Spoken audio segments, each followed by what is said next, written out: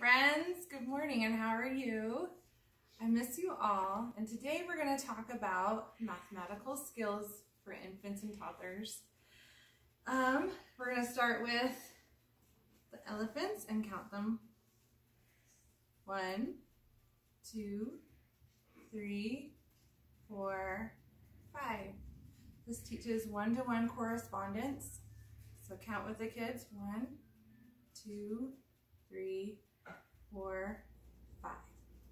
The second thing we're going to learn how to do with children is positional words. So take one elephant or toy and put it next to, or on top, or behind, or in front, or even inside. That's all I have for today. Hope to see you guys soon.